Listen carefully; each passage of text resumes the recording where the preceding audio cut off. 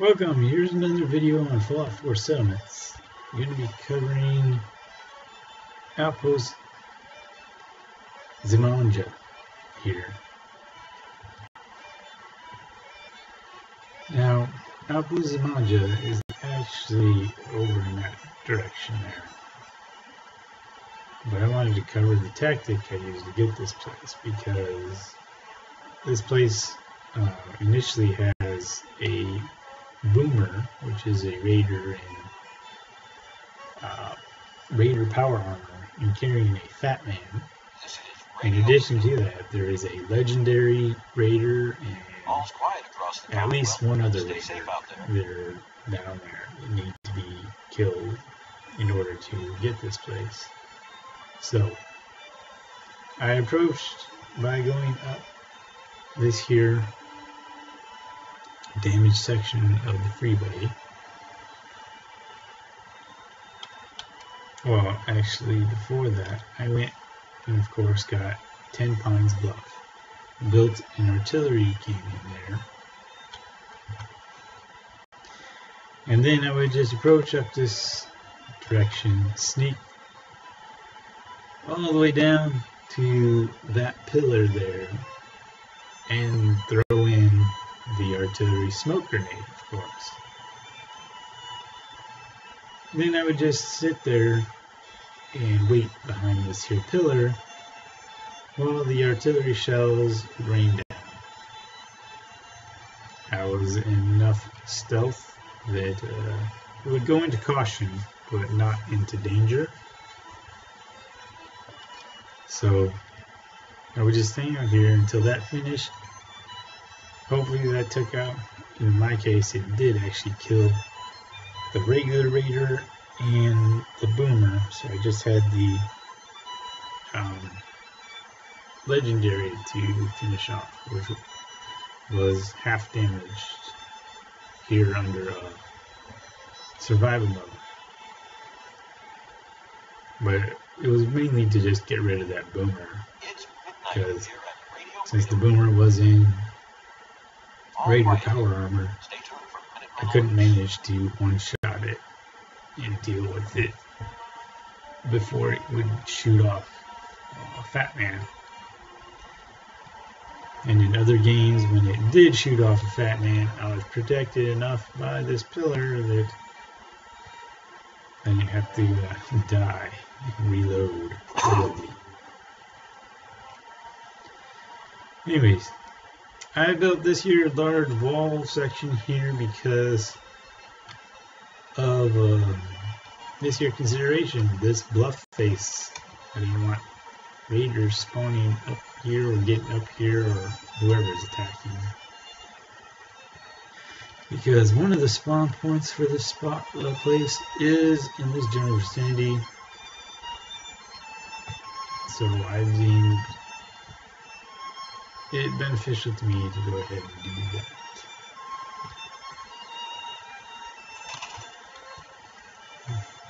Let's go ahead and do this little trick of entering into workshop mode and just selecting a piece, walking through, deselecting that piece, it pops back into place and I'm inside instead of having to walk all the way around.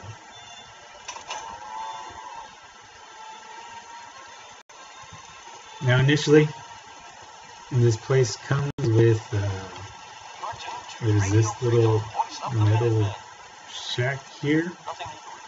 There is this whole assemblage. There are a few plants over there. Okay, there's this here base. It comes with this little portion of the walkway. I did add these two little shack floors here. But the rest of that is there. This part is here, and this part here is there, those stairs. In addition to that is the annoyance of these stairs, which I'll get rid of them. But there is a platform that these were leading up to, and it does have a shack wall leaning against it. However, once you move the platform, the shack wall just disappears. There was also one of the guard posts, and it does come already with a small generator, 3 power pylons. The 3 power pylons comes with those already. Comes with the construction lights and wires connecting all that together. So it is kind of beneficial. It comes with all that stuff automatically. Plus, in addition, you get the loot from the raiders and stuff.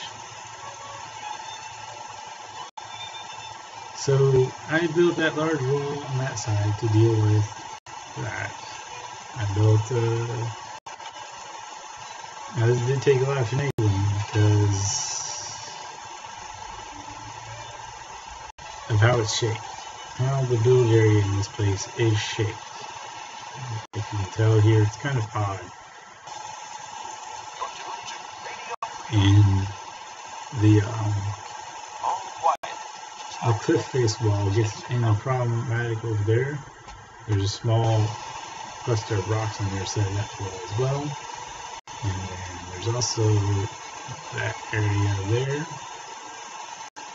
Now that cliff face extends up to the edge here of these. Now I started off building in this area. So it's, let's see if you see it. No, this one doesn't actually have it clipping through. But there's a small, that little piece of rock right there. Actually is kind of clipping through. Yeah. That little small chunk of rock right there sometimes gets in the way. So I started building here, this here section, and that there corner, in order to make this L shape, and I mass moved it into place, and then I just continue to auto connect all the way around to the end over there of that tall wall. I also auto connected this in order to position. And then I just built down from there in order to position this side in place. I've set up this as my market area here. There's where I put my water tower, my water farm. Here's where I've expanded upon the farm area. I crammed in the bromine trough over there to keep it out of the way. I put the station in. Now this thing here, yes, it's very odd. Let me go up here to try and get a better angle at it. This is actually one of the spawn points for enemies in this here settlement. The spawn point is actually one here, there's one on the other side of that wall out there towards those trees and that car, and then there's one on the other side of this wall as well. Well, I found this quite annoying, so I eventually just decided I'm going to box them in, like I have at other places, and just let the turrets take care of them in order to minimize the damage to everything. Now going over here, now this structure, this part is, it does already come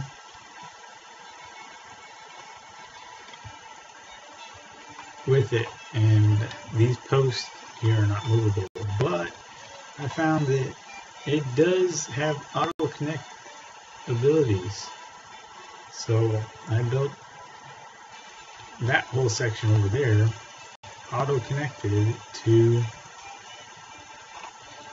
this here, which was already pre-existing, and I found that to be quite nice. And then of course I just tried to tidy up the walls to block the gaps there. Now these here shacks are floating. Why is that open? That's not cool. I initially had built a huge platform, set these shacks in place, and then removed the platform.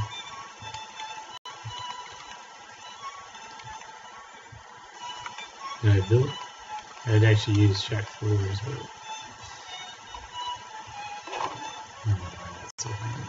that's fixed now. There's just beds in there, beds in there. There's the caravan rest stop, or caravan trading post. Call it a rest stop. They just come there and that's it. But this is all auto-connected.